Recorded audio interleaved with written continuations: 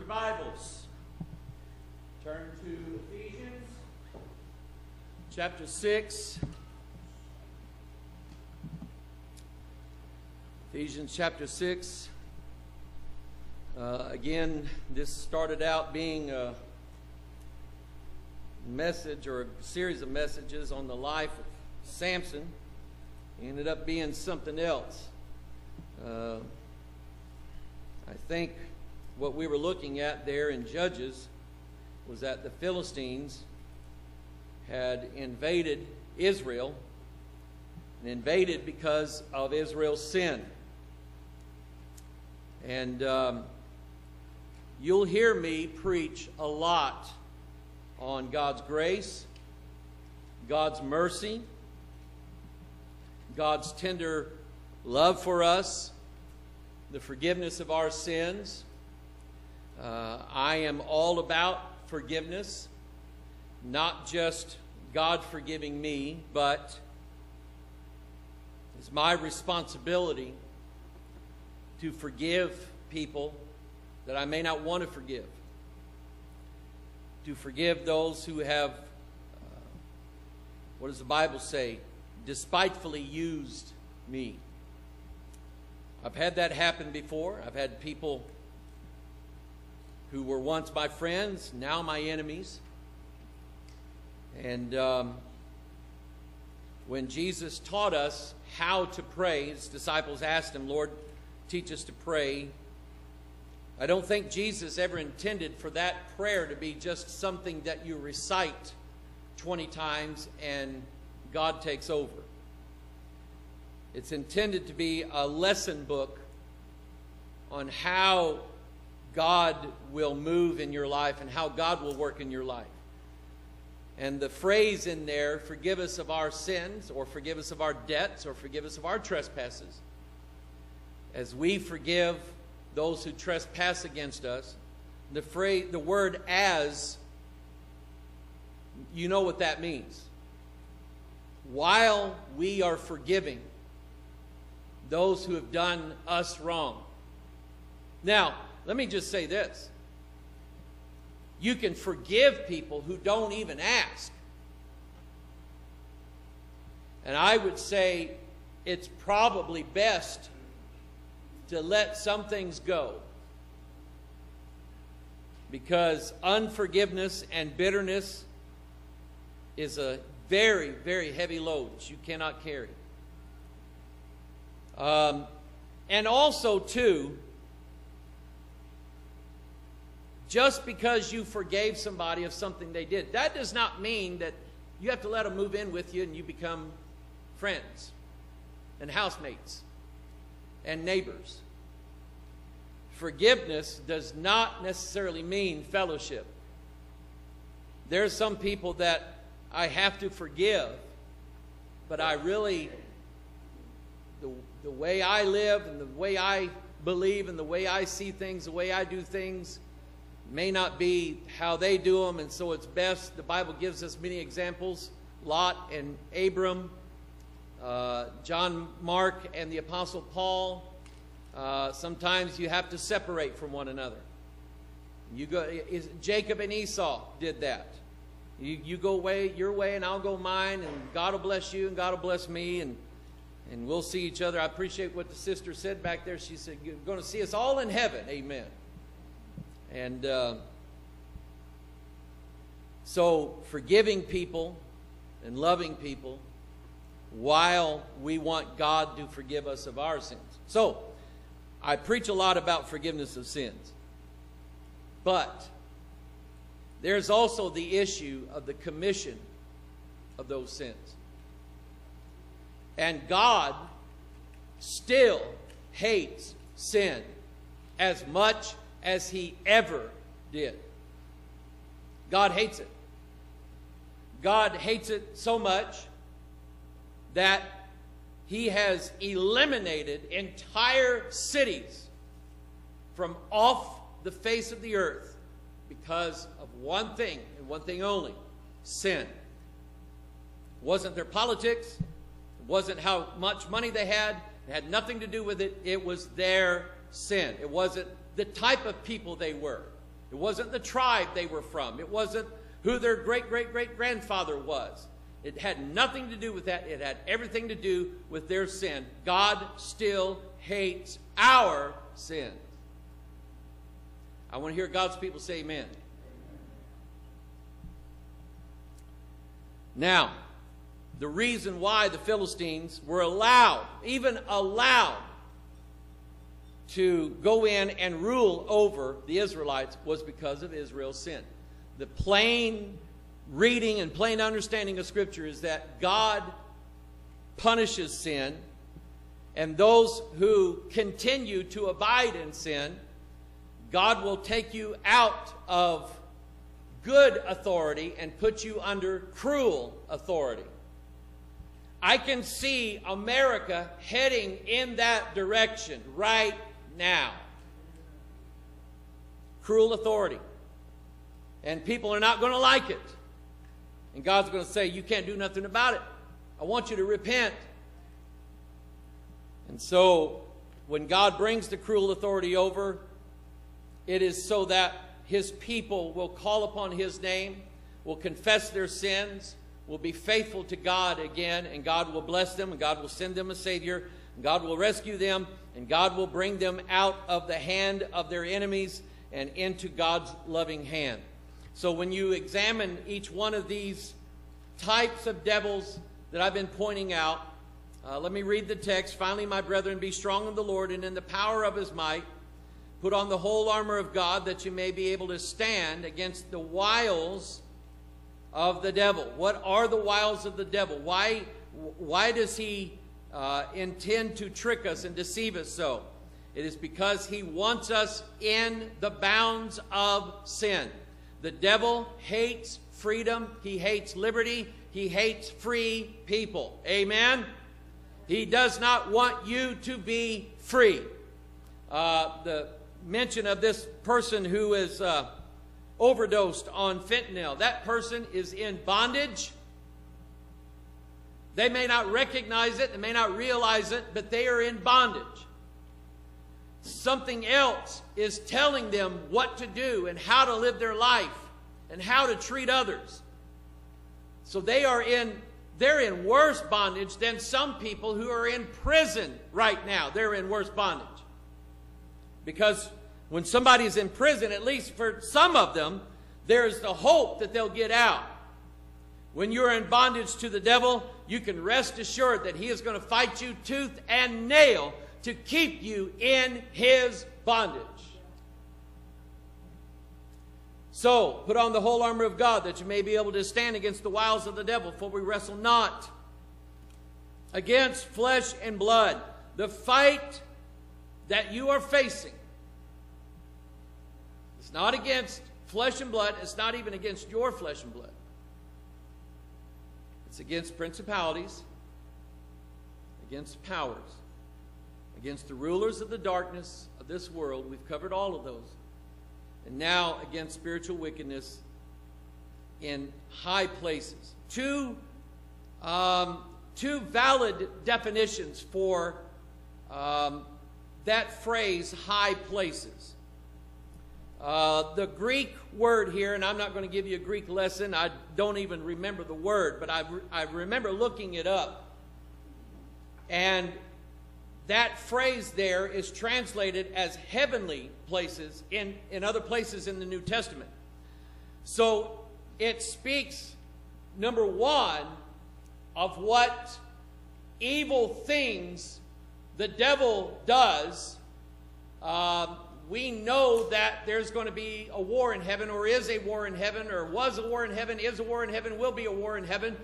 We know that that takes place. We know that the devil is trying to conquer and thus take over the throne of God. And I can tell you that in the last several weeks, I have been dealing with that in my life, the devil wanting to take over and conquer where God is in my heart and move him out and put himself in that place, and that is in the throne of my heart. I don't want the devil there. I don't want him around me. I don't want him touching my family. But sure enough, there he is. And he's ready for battle. And I have to repent often because sometimes I'm not ready for battle. So it has to do with what the devil does in heavenly places or what evil spirits do as far as that's concerned. But it also has to do, I believe, with what I'm going to show you this morning. Let's pray before we go on. Father, I ask for your grace. I've been asking for it all week. And Father, I pray, dear God, that you would move in my heart through the preaching of the Word. Father, let it be that I'm a pew member. I'm sitting down with the congregation. I'm listening to what the Holy Ghost has to say. And I'm in need, Father, of your Word. And Father, I know if I am, then I know, Lord, that there will be others as well. And I know, Father, that there are others who are in desperate need of your help, your guidance, and to keep the devil out of the holy place that you have set apart only for you, and that is the throne of our heart. Father, I pray, dear God, that you would bless the words of the message. Father, I pray, dear God, that you would lead in this and guide my thoughts and my words so that they bring glory to you. Instruction, Father, to those who are awaiting instruction. Wisdom to those who need wisdom. Learning to those, God, who have never learned before. I pray, dear God, that you would help each and every... Father, I pray, God, you would help each and every man in our church. Every husband in our church. Not only just this local, but, Father, all around the world that are listening right now. The people who are listening in Kenya right now. To the husbands, to the pastors, to the members of parliament, or those who sit and rule in judgment over the people of Samburu and the people of Lodwar. I pray, dear God, that you would open up their ears and their hearts, dear God, to understand that they are targeted in this war. The arrows are all going to be pointing their way. And Father, it's for a reason. I pray, dear God, that you'd give us wisdom this morning and help us, Father. We pray this in Jesus' name. And all of God's people said, amen. Let me show you what I mean. Take a look up on the screen. You have places around the world that would be defined by the biblical term high places simply because they are up high. Okay? And let me just kind of give you just my brief understanding of why always in the Bible they were always worshiping on the high places. They were sacrificing on the high places. They were burning incense on the high places and so on. Why not do it down here on the ground or down in a valley somewhere or on flat ground? It just seemed like they were always doing it up on a high place, up on a mountaintop, or if they didn't have one, they would build one. They would build a high place. And I'll show you what I think that looks like here in a moment. But why would they do that? And it's because the idea that the belief that we are the humans down here on the earth, the gods or a god is up here in the heavens, and so it befalls upon men to elevate themselves. Are you listening to this? Elevate themselves to a place where they would be in heaven, as it were, so that they could connect with a god or the gods, plural. They would often burn incense up there and burn it up there with the assurance that because they are higher than everybody else, and they are in heaven, the first heaven, the atmosphere, the sky, then it would be easier for the gods to smell their incense or to hear their prayers. Or a lot of times they would sacrifice. They would sometimes sacrifice animals. But in many cases they also wouldn't have a problem with sacrificing human beings.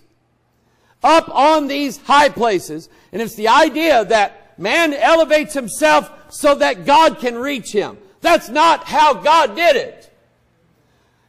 God didn't say, elevate yourself so I can reach you. I'm going to lower myself so I can reach you. Somebody say amen. Aren't you glad God did it that way? Amen. He didn't say, now if you climb that mountain, if you can get way up to the top of that mountain, then I will meet you there and everything will be fine and dandy and I'll bless you there. But you must climb this. You must be part of you must ascend up. In India, it's called the, what is it called?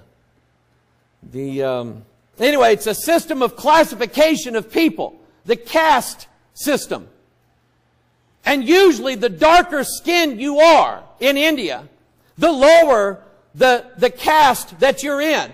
And it's the belief that you live your life, and if you don't do a good job living your life, then when you are reincarnated, which is a lie, reincarnation is a lie. Thank you. It's a lie. For it is appointed unto man once to die. Once. But they believe that multiple births and multiple deaths. So if you didn't do such a good job in one life, when you are come again into another life, reincarnated, then you are put on a low caste. When the British people took over and conquered India and made it a colony, they were amazed because there was no help system for people that were poor. There were almost no hospitals for just anybody to go into. The idea is that if you are sick, it's because the gods made you sick and made you live in this lower caste. And so anybody up here could not give aid to anybody down here. It's what they deserved. I'm glad that God saw me as I was, reached down from heaven, came down from heaven, took me where I was, made me into something I never thought I could be. And didn't say, well, you're too low, I can't touch you. So, that is my opinion of the high places. Here we have idols up on top of mountains. That's, if you see there on the left, that's the Great Wall of China. There's a big idol standing up there. It's probably Buddha. And then over here, you can recognize these Indian temples where they worship 330 million gods. How would you like to pray that prayer? In the name of the Father, the Son, the Holy Spirit, Shiva, Brahma, Shakti, and start naming 330 million gods. If you go over to Illinois, what is that, Ron? Cahokia Mountains. An artificial hill. Why? Because that area of Illinois is sort of like southern Missouri. It's the Mississippi Plain. It's all been made flat by the Mississippi River, and they didn't have any hills, so they made one. Wonder how long it took for them to make this high place. By the way, it's the upper left-hand corner. And as Americans settled into this land, they noted all these mounds, that the Indians were mound builders. They were building high places. On the lower right hand is called the Serpent Mound. Guess who they worshipped? Satan. Okay, they just didn't know him as Satan. They worshipped the serpent. These are the artificial high places. Isn't it something that everywhere in the world, they all built an identical worship place?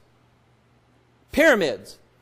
Everywhere. These are all Mexico, Central America, South America. That's where you're going to find them. These, of course, are in Egypt. They're all throughout Egypt. Even in China. And the communist government decided they didn't want people knowing there was pyramids there. So they sent people out to plant trees to cover it up. The problem is they planted trees like farmers plant their gardens. They did them all in straight lines. So you can clearly see that doesn't look real. But they were, at some time in China's past, they were the artificial high places where people worshiped, people burned incense, they worshiped pagan gods, idols. They took innocent people, slew them on top of that mountain, on top of that pyramid, let their blood run down the side of the pyramid. Down in Central and South America or Mexico, at times, the priests were noted for taking the sacrifice, the human, cutting a hole in their chest while they're standing there alive, reaching in and cutting their heart out while it's still pumping, while they're looking at it. Wicked stuff. Why do you think God hated these high places? Do you think there's spiritual wickedness going on in high places? Say amen. That's what they would do. Or sacrifice children. Now, we of course know the Tower of Babel and what its purpose was. That let's build us a city and a tower whose top may reach where? Into heaven. It was man's ascendancy. Man elevating himself above God. And where did that come from? Lucifer. What did Lucifer say? For thou hast said in thine heart, I will ascend into heaven. I will exalt my throne above the stars of God. I will sit also upon the mount of the congregation in the sides of the north. I will ascend above the heights of the clouds. I will be like, what's the words? The Most High.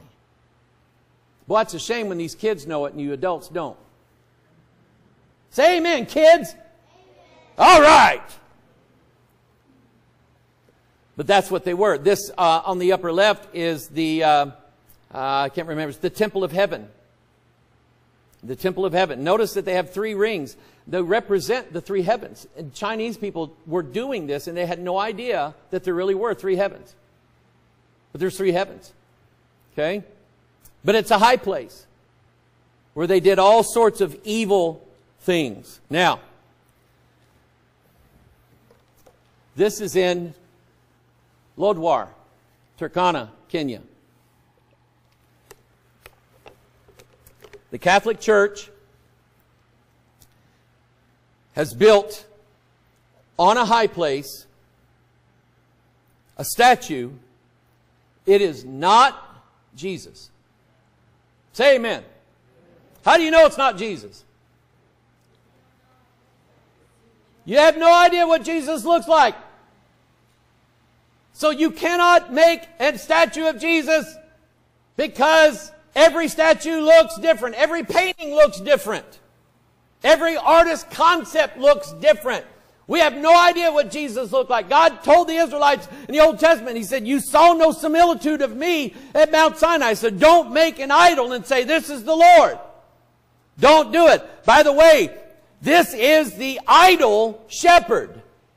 I-D-O-L. The idol shepherd that the prophet warned about. And it's right by the Lodwar airport. When you fly in, that's the first thing you see getting out of the plane is this high spot. And it makes me mad every time I go there. I just... People, there's a set of steps going up to this thing. People will climb those steps in hopes that God will see them laboring and hurting themselves, climbing these steps, get to the top so they can pray in front of the statue. And the hope is that God sees them laboring and God sees them suffering for their sins. And so Christ will accept them and partial payment of their sins. You cannot pay for your own sins. There's only one that could, and His name was Jesus. And He told us not to pray to statues. But this is, listen, now let me tell you what this represents. This represents evil. It represents the presence of evil spirits that are over this area. Does that make sense to everybody? Where there's idols, there's going to be gods, little g. They are going to be where the gods are worshipped. They have a, listen, I'm telling you, they have a strong hold in this area. John, zoom out and mute all the sound for a minute.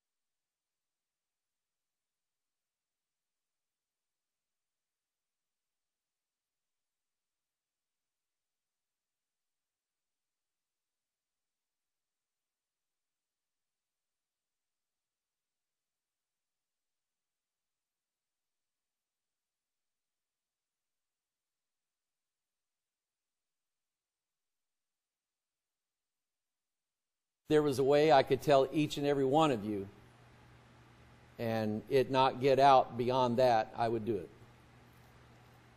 But suffice it to say, we are hated over there, even to the point, well, you know what I'm saying. That's how bad we're hated. That's a spirit. That's a spirit that we have to wrestle against when we go over there. It's a spirit that the people there who are working for us have to deal with. Okay? Now, guess what? St. Peter's Square, built on a hill. Okay? It's called the Vatican Hill. By the way, right here, I don't know if you can see that, Capitoline Hill. What does that sound like to you? This is Rome, by the way. Capitoline Hill. It's Capitol Hill. They put a temple on a high place, and if you don't believe that, go there or do a Google image search, and you're going to find there's a painting up in the Capitol Dome, and it has to do with elevating George Washington to the status of a god. The statue of the painting of George Washington is up in that Capitol Dome, and it represents him being transformed into a god, ruling with the 13 women circling him, who is supposed to represent the 13 colonies. But that's all a ruse. Do you believe that there is a spirit in this high place here? Absolutely, there's a spirit. There's several of them. There's lots of them in this high place. So, I want you to start thinking now, and it's not just politics, not just religion. This is the corporate world. This is Google, or not Google, Apple's new headquarters. Okay? Built up on a little hill. Looks like, I don't know if they intended it for it to look like a flying saucer, but that's what it looks like to me. But anyway, that's Apple's headquarters. Do you think that there is a spirit in the higher places of Apple's headquarters? Steve Jobs was a heavy practitioner into Eastern mysticism. He was meditating constantly.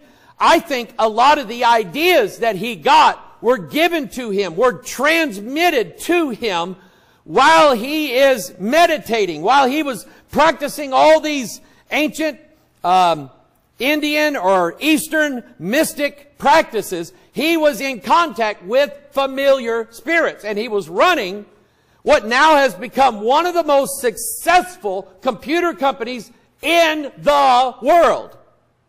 Apple products are everywhere now, aren't they? They're in America, they're in China, they're in Kenya. They're all over the place right now. And technology is taking us into a place that I don't want to go with it. Amen to that. What about Wall Street? Do you think that there are spirits there working and achieving wealth and building up wealth for the elite, as it were? The elite are getting rich and getting more rich. And listen, I'm a capitalist all the way. I'm not a communist. I'm not a socialist. If you earn the money, it's your right to keep it. Amen. As long as you earn it legally. Amen. But I'm 100% capitalist. But these people have a lot of power. There is a group of, let's say 1,000 people in the world that own the majority of the companies that sell products all around the world. In other words, this world basically is owned by a very elite few people. 7.5, almost 8 billion people on the planet, ruled over by 1,000. And they're not even in government. They just have a lot of money, and they have a lot of power, and any place you have that, you're going to have spirits working in those high places. That makes sense to everybody. Now, oh, by the way, this was a hill Anybody know where this is? Epstein Island. He built, this, by the way, is the entrance to an underground bunker. Let's talk religion. The leaders of the Southern Baptist Convention have a problem on their hands. They know that they have way too many pedophile, rapist pastors. Do you think there is a problem in the high places of the religious denominations in this world? It's not just the Catholic Church. Let's be honest. It's in the Free Will Baptist, the Southern Baptist, the General Baptist, the American Baptist, the Pentecostal, United Pentecostal, Pentecostal Holiness, Church of God, Pentecostal Church of God. You name the denomination, it's there. But it's also in our homes. Who is the head of the house? Who's the head of the house? The husband. Was that you, Robert? Thank you. Man's got some sense. Not that's Robert, that Robert. You're Robert, right? Okay. I forget names easily. I wanted to call you what I call my son-in-law, Mick. You look like Michael sitting there. But anyway, the husband's the head. So he's the high place. He's where all the decisions are made. He's the one protecting the family. He is, and believe it or not, devils, and here's what I'm going to get to. Devils know that they have a far better chance attacking the children and the wife when they can get the head out of the way. How was John the Baptist killed? Beheaded. What about those people in the book of Revelation? How did they die? They're beheaded, aren't they? They had their head taken away. And in a spiritual sense, the head of every house is the husband. I know that's not popular nowadays, but that's just what the Bible says. Okay? And this is where I'm going with this message. I'm the husband to Lisa, the father of all of my children, the grandfather of all my grandchildren. And I promise you, I've been the target more than once.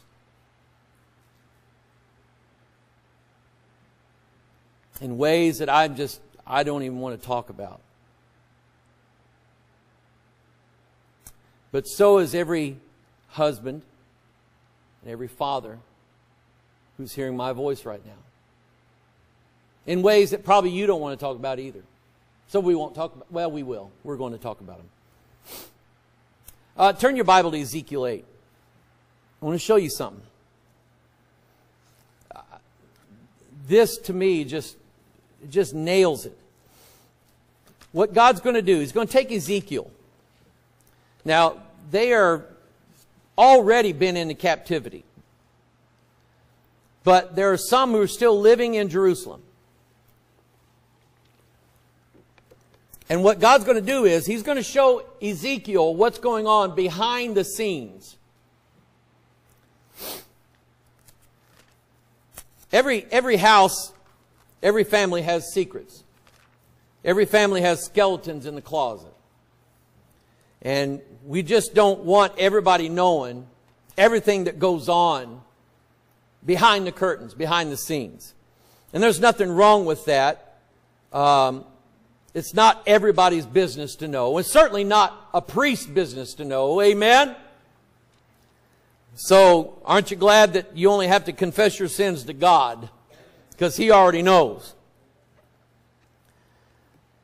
But God's going to take Ezekiel and He's going to show him the religious and political hierarchy of Israel. He's going to show him behind the scenes what's going on. He's going to take him in places that he never would be able to go. And God's going to show him that the higher he gets, in the hierarchy of Israel's religious system and political system, the higher he goes, the worse the transgressions are. It's starting in verse 5. Then said he unto me, Son of man, lift up thine eyes now the way toward the north. So I lifted up mine eyes the way toward the north, and behold, northward at the gate of the altar, this image of jealousy in the entry. So they have an idol there. And he said, furthermore unto me, Son of man, seest thou what they do, even the great abominations that the house of Israel committeth here, that I should go far off from my sanctuary, but turn thee yet again, and thou shalt see greater abominations. Now go back to this picture very quickly of this idol in Lodwar. That indicates spiritual wickedness in high places. Now, that's what can be seen of what's going on in Lodwar town. That's what is seen. But that real evil exists in places where normal eyes cannot see. But I'm telling you, thus saith the Lord, that evil exists and it's there. Thus saith the Lord. God is telling, He's opening your eyes by showing you the inner workings of a hierarchy. He's showing you that the higher you get, the more evil it becomes. Amen. Turn thee yet again, and thou shalt see greater abominations. So, verse 10.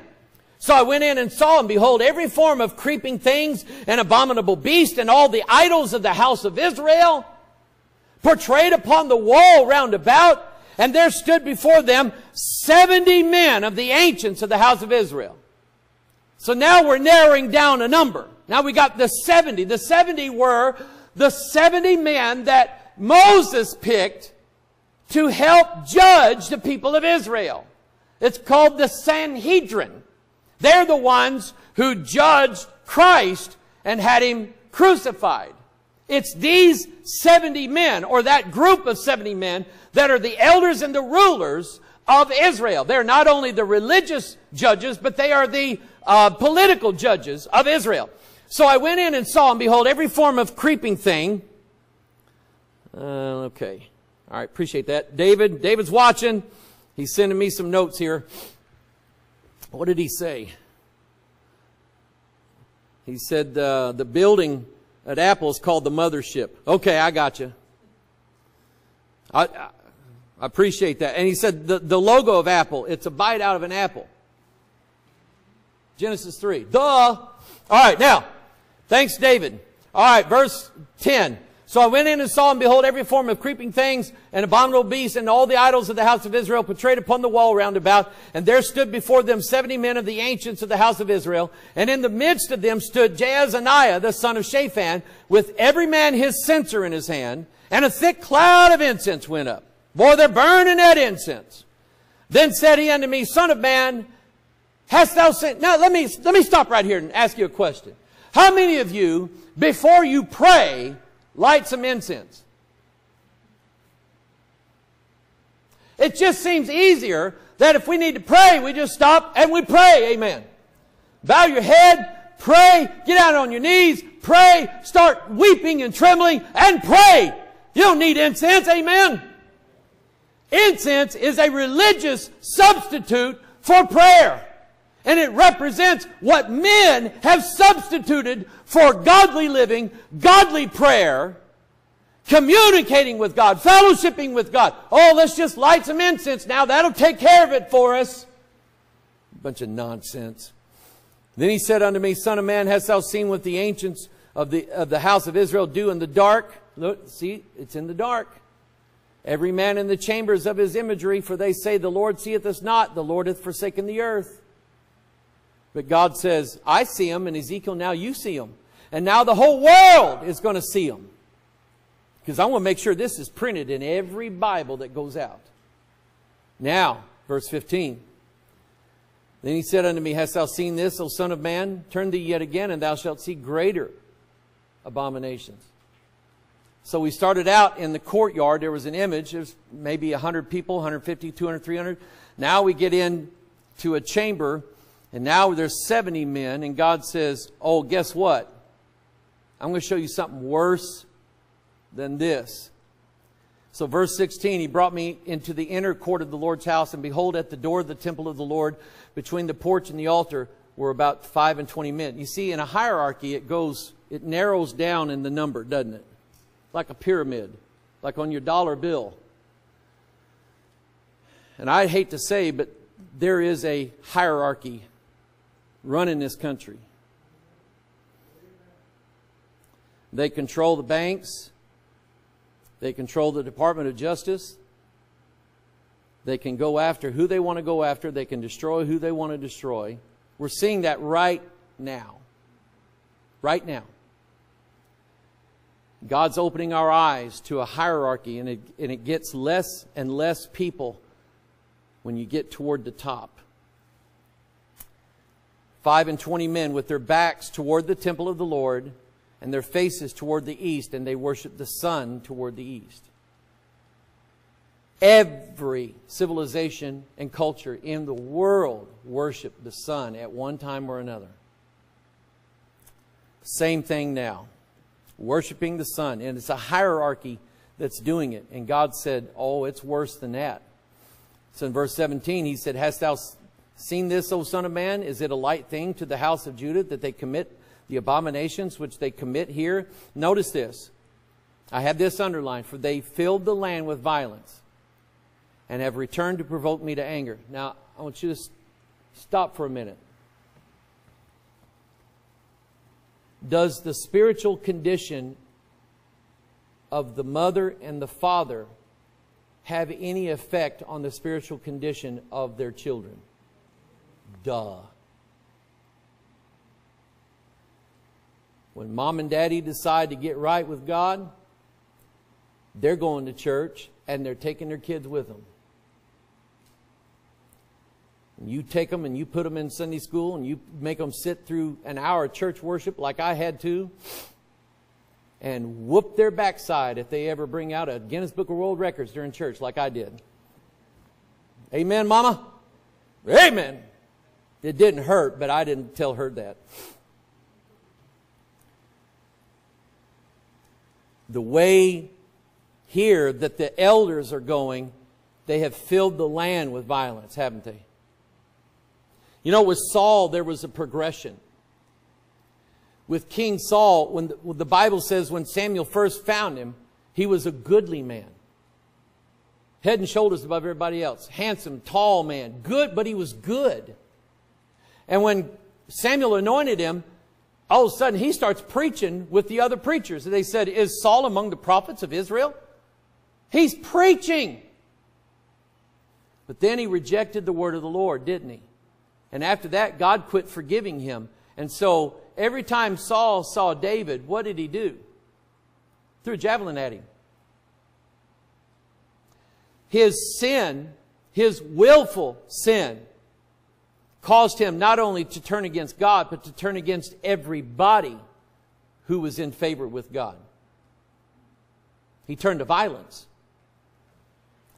For they have filled the land with violence and have returned to provoke me to anger. And lo, they put the branch to their nose. Therefore will I also deal in fury. Mine eyes shall not spare, neither will I have pity. And though they cry in mine ears with a loud voice, yet will I not hear them. So the higher he got, the worse it got. And the worse it got, God finally said, I'm not going to forgive them. They've pushed me too far. They have gone too far, and I'm not going to spare them. So in the next chapter, which we won't read, God sent a man with a writer's inkhorn to go out and put a mark on the forehead of everybody who was crying and weeping for the abominations that were taking place in their land. And God spared them, and He had sent those men out to slay every man, woman, and child that was left because of their abominations. The children, because the parents had already ruined them. Children aren't born innocent creatures, by the way. They're born sinners. And if a godly mother and father, or a godly mother, will take those children and show them the right way, teach them the gospel, have preachers preach to them, Sunday school teachers teaching them Bible verses to memorize, those children will grow up and hopefully they'll hate sin the way Mama hated sin. It's how it's supposed to work. So anybody in authority, the spiritual wickedness is going to target you. They're going to target you because when there's authority, there's a blanket or an umbrella of protection of people that are under you. And those people that are under you are safe as long as they remain there. Isn't it something that as soon as the kids grow up and they get out of the house, what happens? Boom. You know why? They're out of mom and dad's authority. And what has to happen is they have to get themselves grounded under God's authority now. Because mom and daddy ain't around. Therefore, tell a man, leave his father and mother. Now, Zechariah 13:7. And I was back here in 1997, crying my eyes out, hiding from everybody, because I just felt like leaving.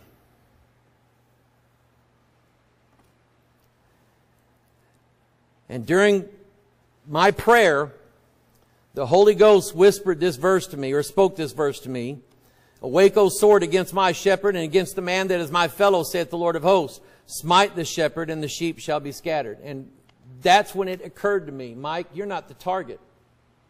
Your wife and kids are. The devil wants to destroy them, so he's going after you to get you removed out of the way. Does that make sense? So, evil kings equals an evil nation. 2 Kings 13, he did that which, and there's, the names of the kings are not here, but with every one of these, he did that which was evil in the sight of the Lord, and then it says, which made Israel to sin. 2 Kings 13:11, he did that which was evil in the sight of the Lord. He departed not from all the sins of Jeroboam the son of Nebat, who made Israel to sin. 2 Kings 14, he did that which was evil in the sight of the Lord, who made Israel to sin. 2 Kings 15:9, he did that which was evil in the sight of the Lord, who made Israel to sin. You see how it works? When the king was evil, he made the people be evil. When the king is righteous, the people want revival.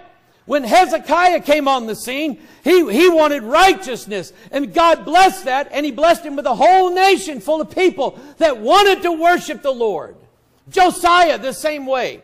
So, and Asa did that which was right in the eyes of the Lord, as did David his father. 1 Kings 22, and he walked in all the ways of Asa his father, and turned not aside from it, doing that which was right in the eyes of the Lord. 2 Kings 12, and Jehoash did that which was right in the sight of the Lord all his days, wherein Jehoiada the priest instructed him. 2 Kings 14, he did that which was right in the sight of the Lord. 2 Kings 15, he did that which was right in the sight of the Lord, according to all that his father Amaziah had done.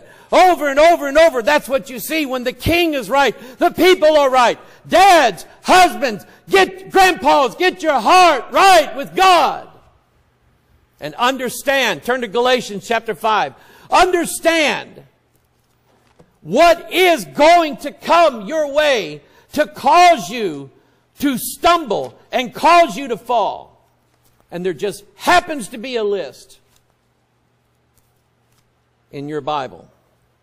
So you don't say, well, I don't think I'm doing anything wrong. I bet you are.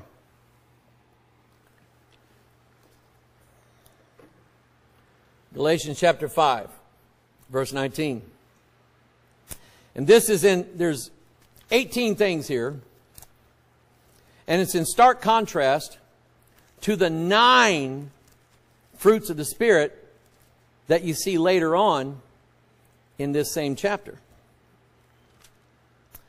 You have the works, verse 19, the works of the flesh are manifest, which are these. And then down in verse 22, the fruit of the Spirit is love, joy, peace, long-suffering, gentleness, goodness, faith, meekness, temperance. Against such there is no law. I want you to, you're in chapter 5. God just showed me a verse here. Where is it? Verse 9.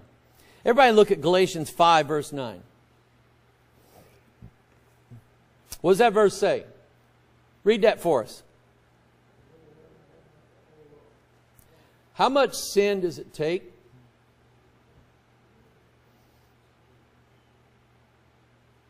Just a little bit. So how much adultery?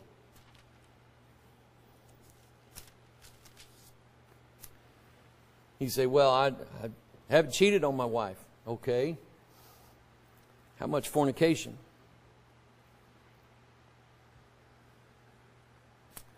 How much uncleanness? Lasciviousness. All those are 4 sins that deal with sexual perversion in that realm. And I have counseled people with this issue, talked to people, tried to help people. It is a very, very common issue nowadays because of the internet. And it's rampant. And it starts, that's the issue of pornography generally is what starts, is the leaven that starts a person on the road to committing very vile acts.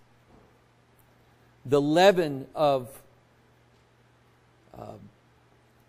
pedophiles is pornography. The leaven of a serial adulterer is pornography.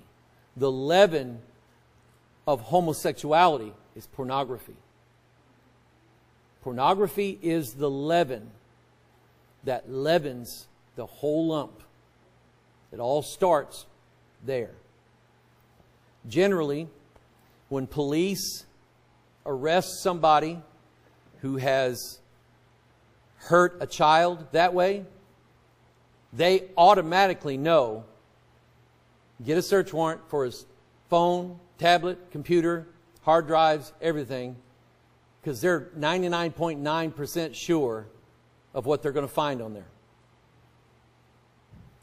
That's just how it works. It is an evil, evil, disastrous thing. And the devils, and the spirits that are working in the high places are going to do everything they can to make sure that it destroys the fabric of every home in America. In fact, the fabric of what America is the home. Godly home life. A husband, a wife, and children. How many of our families have been destroyed because of this? It's like the young man that preached down at camp this past year. He's a school teacher, elementary school teacher, and he said 80% of the students in his class are from broken homes. A home where they're not living with their father and their mother united in a marriage. They are from a broken home of some kind or another. And that's just the start of it. I don't have time to go into all of it. But here's the leaven now that gets into people. Idolatry. And there's different kinds of idolatry. Did you know that the New Testament categorizes idolatry as covetousness? And let me tell you, the American economy is based solely upon covetousness. I want a new this, I want a new that, I want a new home, I want a new car, I want new this, I want all new things, I want more and more of it. And we are probably the most covetous nation that there is. To say that we don't deal with idolatry is wrong, because we do. And so that's why you think you need $30 an hour, $40 an hour, $50 an hour at your work. Why? Because you want to buy more stuff. You know your neighbor works a job and he makes such and such money, and you want to make that so you can have what he's got, or have something better than what he's got. Idolatry, witchcraft, any kind of false religion, false prayer practices, so on. Hatred. Oh, there's a lot of that now.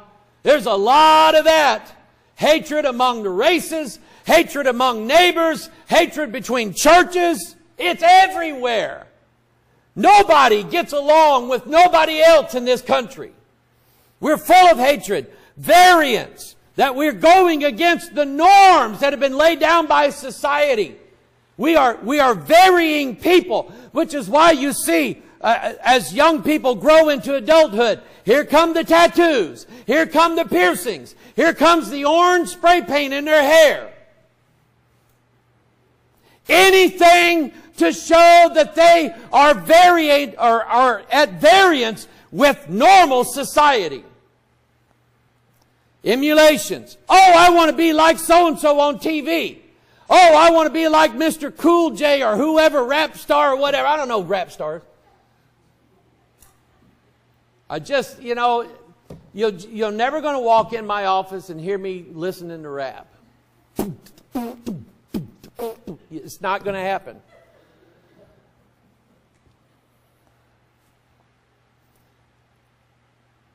Ed Bell, several years ago, as a family that came to our church from Ferguson, right after the Mike Brown incident, I was on a Sunday morning and I asked for just anybody to stand up and give a testimony, and one person said one thing, and Ed jumped up. And he's black, his family's black. He said, Pastor Mike, I want you to know that what happened up there was a direct result, number one, of the music that the kids listen to. It is very, very antagonistic toward white people and toward police officers.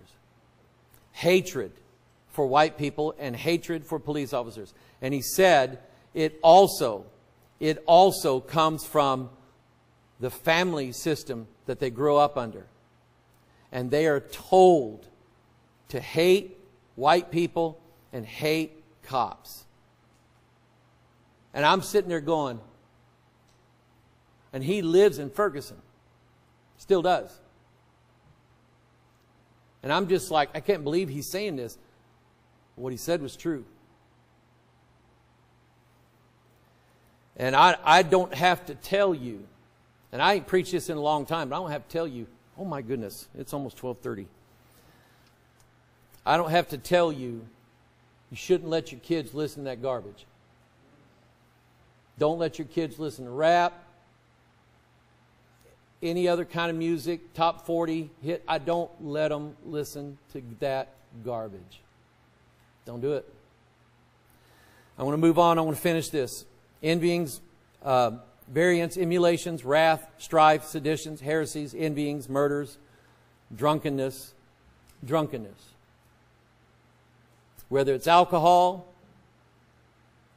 whether it's drugs, street drugs, prescription drugs, it's drunkenness. Drunkenness, you can also be drunk with fornication. That's the wine that Babylon holds in her cup. It's a wine of fornication, and she makes people drunk with it.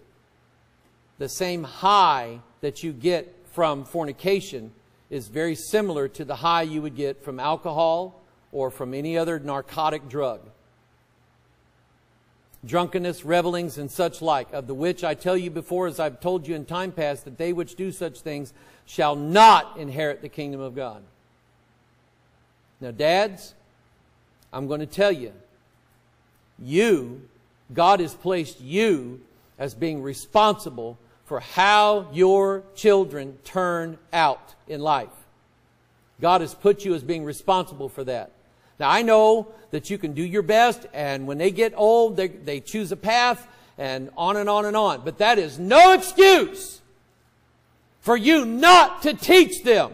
John 3:16, Romans 10:9 and 10, Ephesians 2:8 and 9, 1 John 1:9.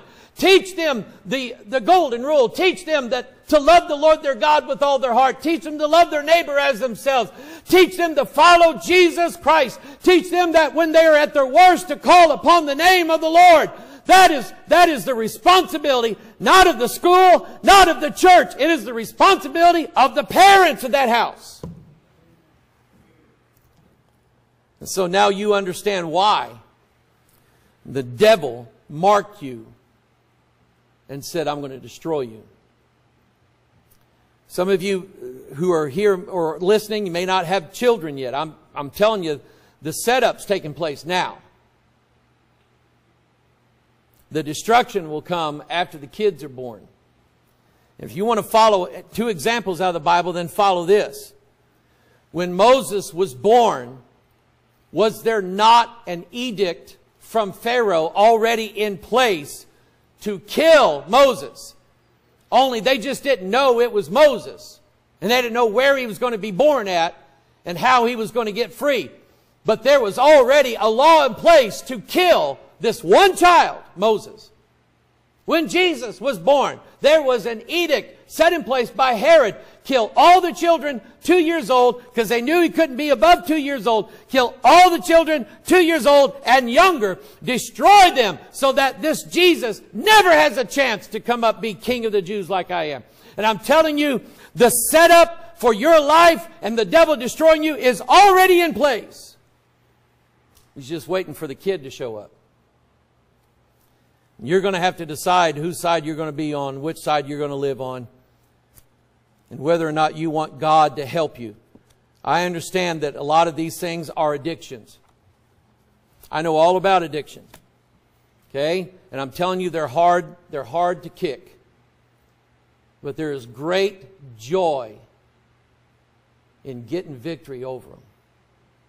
God is the one who's going to give you the victory. God is. No self-help technique. Nothing that you hear about on the internet. God will. God will in His time.